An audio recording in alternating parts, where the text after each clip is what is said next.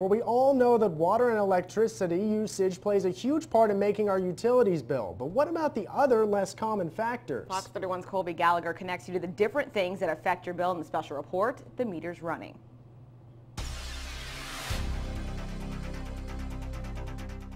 As the temperature goes up, so does the urge to turn the thermostat down.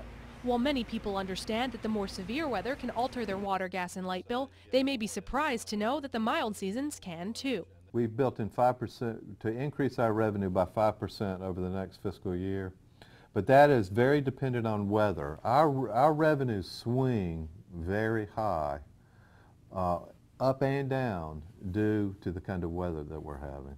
If WGNL doesn't bring in enough monthly revenue, that 5% increase will be added on to recover the difference over the next 12 months. And that's not the only way weather can drain your account. The average monthly temperature and where you have your thermostat set can also decide the number that you see at the bottom of your bill.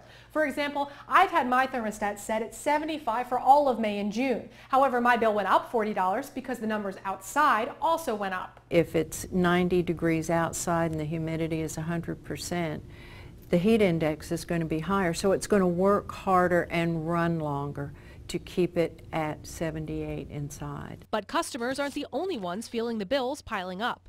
Water, gas, and light officials say they too have felt the pain in the pocket. Our electricity has gone up over the last 3-4 years over $20 million a year. So you're looking at almost a 30% increase in the cost that we have to pay for the electricity.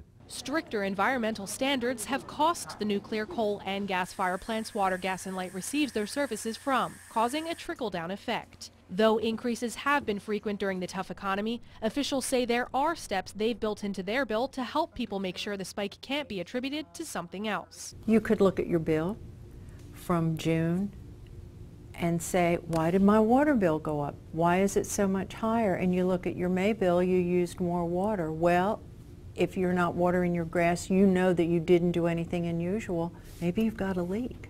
WGNL employees say the graph on every bill is put there to help familiarize customers with their usage pattern.